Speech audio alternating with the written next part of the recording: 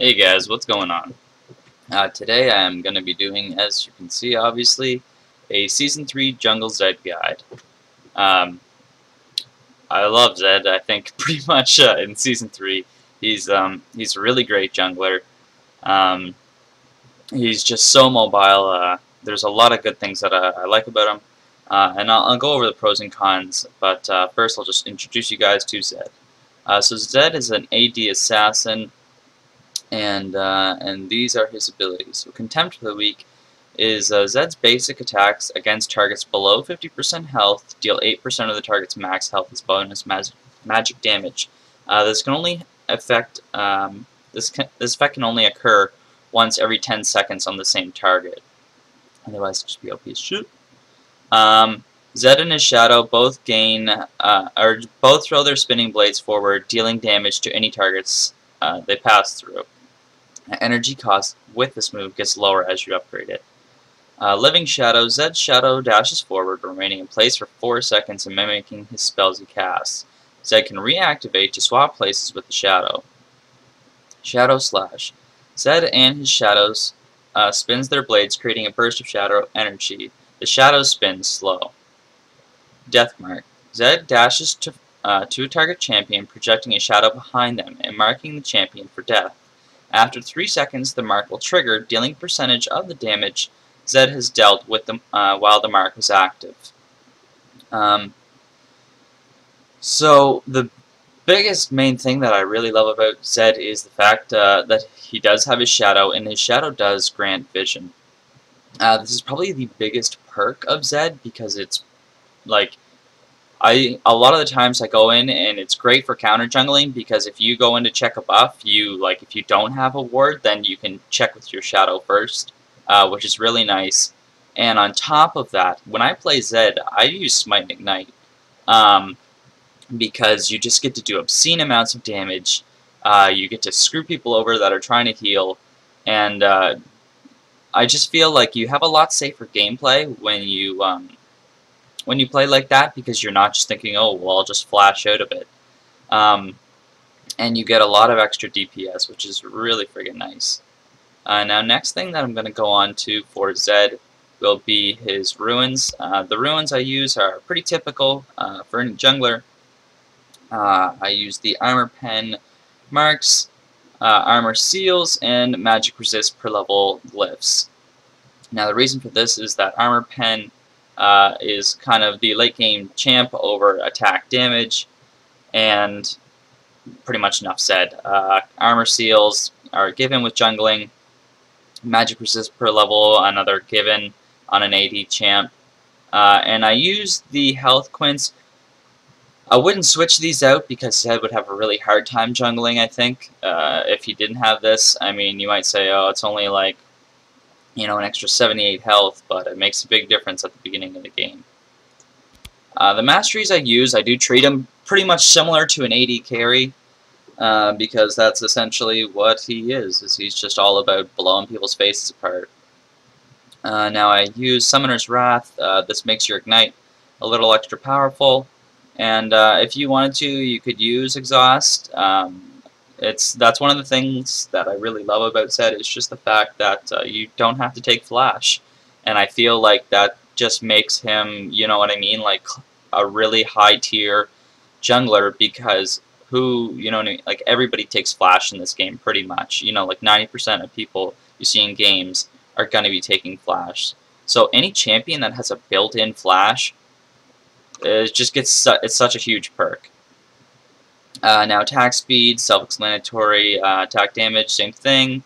The Armor Pen, same thing. It's all pretty explanatory. Cooldown reduction. This is nice on his Shadow and Star, his ulti. Now lethality. I take lethality and frenzy, and this can be good if you are getting crit.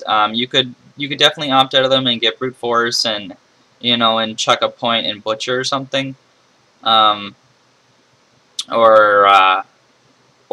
you know, destruction. I wouldn't take Havoc because it's pretty useless, because like basically, if you think about it, and it was the thing that kind of stuck with me, and I was just like, oh, that's true. If you do 1,000 damage, you do an extra 20 damage. That's useless.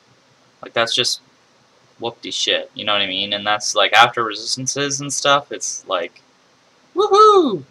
You know what I mean? You spend 3 points, and you get barely any returns out of it.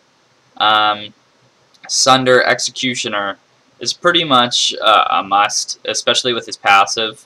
The movement speed I take, now this is only out of combat, but still really nice on Zed just for moving around quick.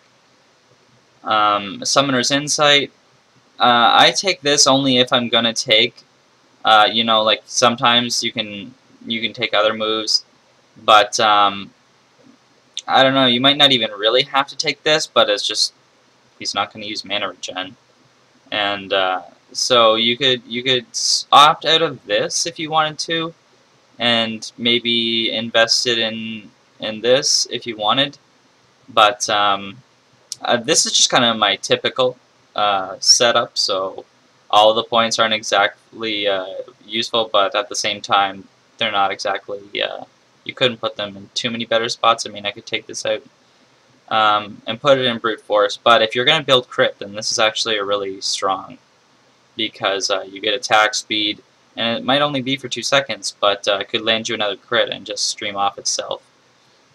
Because if you wanted to, getting IE is actually pretty good on Zed, just because he's all about burst. Mastermind, self-explanatory again. That like cooldown reduction on your summoner spells is just awesome. And then Runic Affinity is really great for both your red and blue buff. They both make him strong. Blue is good just because you can spam your shit, which is really nice. And improved recall, I always take this because like even at any point in the game, like there's times where you get out by that 1 second. And you know what I mean, it might save you from getting shut down, which is really nice because getting shut down gives away a lot of money.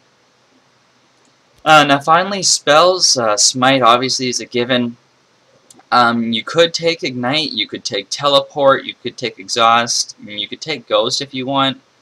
You can take Flash, like all of them are viable, but I don't take Flash because of his Shadow, and I prefer to have the extra DPS that you get with Ignite. That being said, Exhaust would be a viable option just for reducing their armor and everything, but he's already got a slow, so I don't necessarily take that, pretty much for that reason. And Teleport could be nice on him, but typically I prefer taking Teleport on people that are really good tower defenders and stuff, or really good at taking towers down, like really good at backdooring. But you could definitely take Teleport on him if you want. But I would say Ignite or Exhaust is probably your best option. And Flash is always good. But Zed is all about just ripping someone apart in a matter of seconds. Like, you really basically just burst the hell out of anybody. Now, onto the items. You are going to be starting with Machete and 5 pots, as per usual. I'm not going to talk about exactly the process of all the items going through, just more so the items that you should be building. But you will get a quick Brutalizer, and then from there, boots. Boots, I would say either Moby Boots, Boots of Swiftness, Merc Treads if there's really a ton of CC, but I don't know, boots are always situational. I've been taking Boots Mobility a lot lately just because it's nice to just be able to get around the map really fast.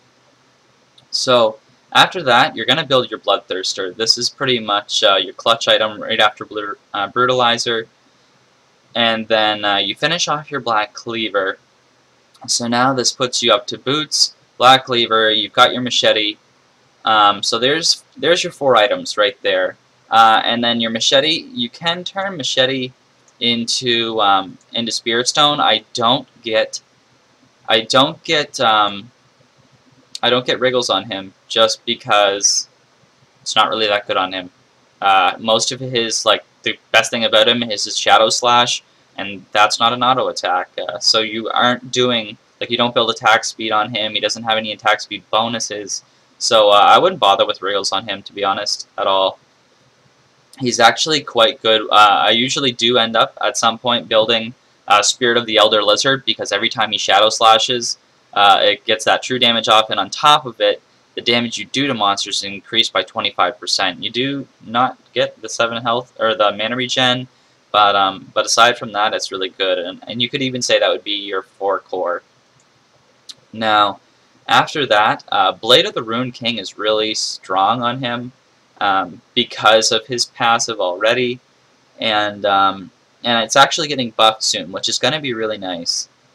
But the main thing I like it for is that active.